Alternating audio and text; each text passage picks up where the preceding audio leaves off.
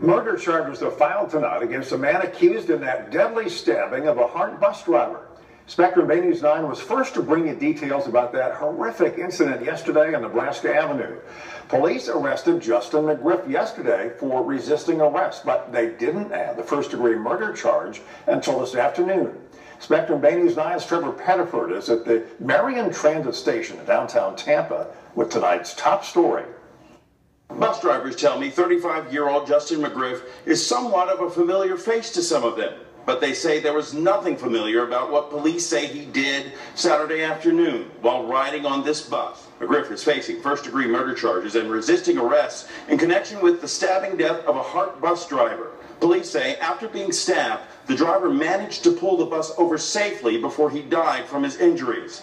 A half dozen or so passengers on board tell police that's when the suspect jumped off the bus heading toward I-275.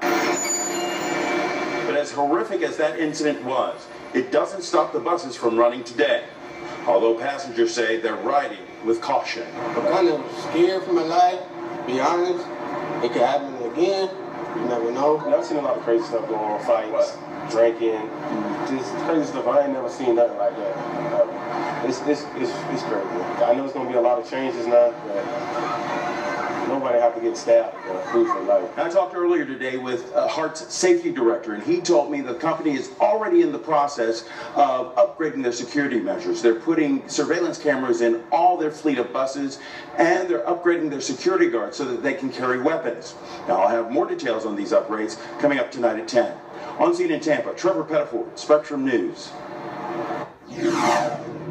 New tonight, a tree trimmer was killed while working on a tree on Donald Avenue in the Egypt Lake area. Hillsborough County Fire Rescue says the man was 30 feet up when a large branch fell on him. Investigators say he was wearing safety equipment. Right now, the sheriff's office is calling it an accident, but still investigating. Stay with Spectrum Bay News 9 for updates.